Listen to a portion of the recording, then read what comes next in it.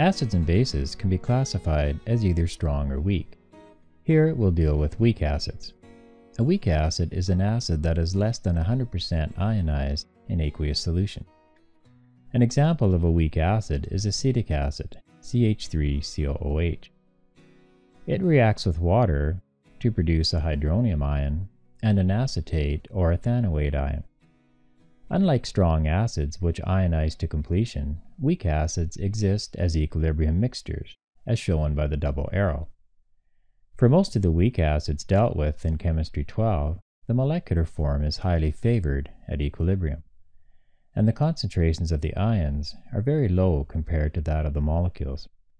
So a solution of acetic acid consists mostly of neutral CH3COOH molecules, and the concentrations of the ions in this solution are very low.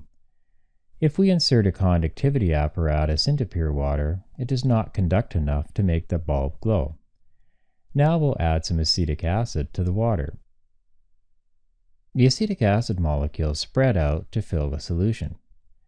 A small number of the acetic acid molecules ionize, and the bulb glows dimly. Because there's a small number of ions present in the solution of a weak acid, the conductivity is not zero, but it is low. So weak acids that start out as neutral molecules, like CH3COOH, are weak electrolytes. So now that we know what weak acids are, where do we find them? You may recall that the 6 acids on the top left of the acid table are classified as strong acids. Remember, these are 100% ionized in aqueous solution. Species below hydronium on the left, all the way down to water, can act as weak acids. Some of these, including water, are amphiprotic, so they can also act as weak bases, as we'll see later. Just a quick word about the 2 species on the very bottom of the left side, hydroxide and ammonia. These cannot act as acids in aqueous solution. They are found on the right side of the acid table and are classified as bases. The only reason they're written here is that they happen to be conjugate acids of the bases O2- and NH2-. Notice they both have a single arrow pointing toward them, which is further verification that these are not acids. These reactions go only in reverse, not forward. Looking at the weak acids, it's important to understand that they get progressively weaker as we go down the left side of the table, from HIO3 to H2O. Because acids get weaker as we move down the table, we can also say that the degree of ionization decreases.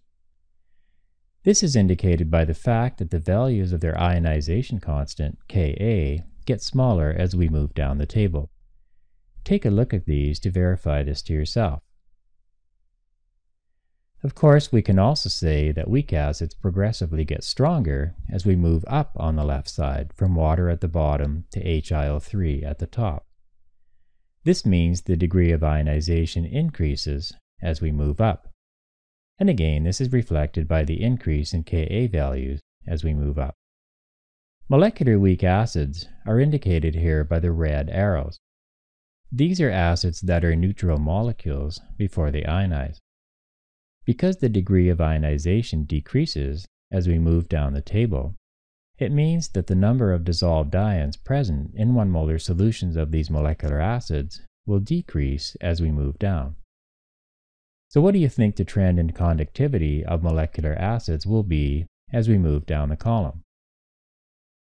Electrical conductivity depends on the number of dissolved ions in solution.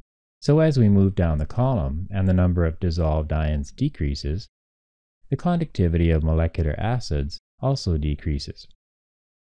So if we were to compare the conductivity of phosphoric acid with that of boric acid, we would predict that phosphoric acid has higher conductivity than boric acid.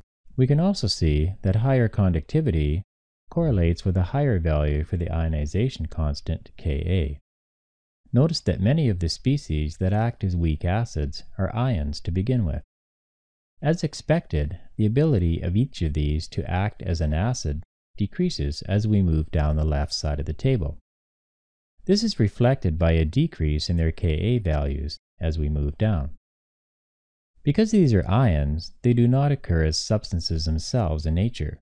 If it's an anion, it would need to have an accompanying cation, and if it's a cation, it would need to have an accompanying anion. For example, the HSO4- ion could be accompanied by the spectator cation Na+. These two ions would result from the dissociation of the salt sodium bisulfate, NaHSO4.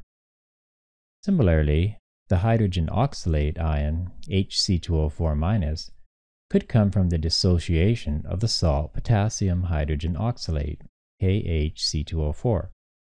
And the positive ion, NH4+, could come from the dissociation of an ammonium salt like NH4Cl. The Cl- ion is a spectator here.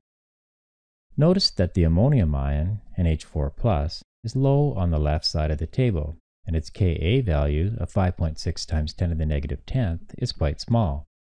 This means NH4+ is quite a weak acid.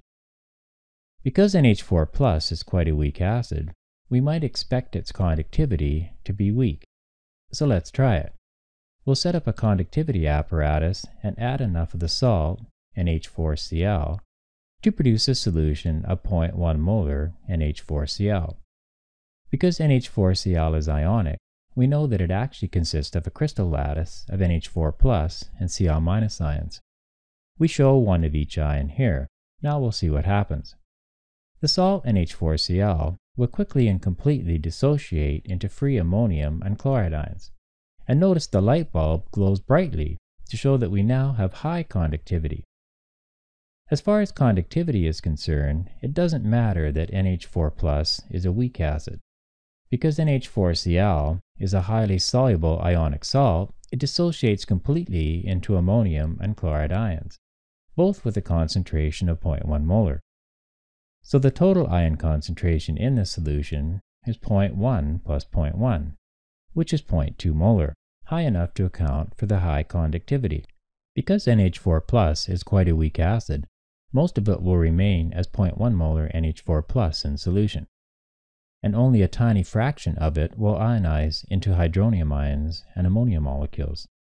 This occurs to a very limited extent, so it will have no significant effect on the already high total ion concentration in this solution.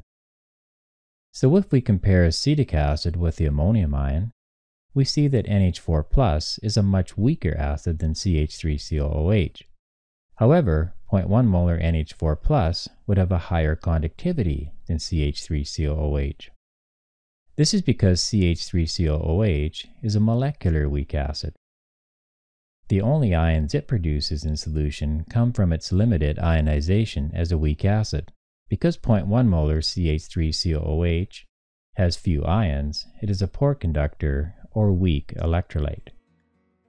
And although NH4+ is a weaker acid than CH3COOH, NH4+ is an ionic weak acid. 0.1 molar NH4+ already has a high ion concentration, even before it undergoes acid ionization to form hydronium. Because it has a high ion concentration, it is a good conductor or strong electrolyte.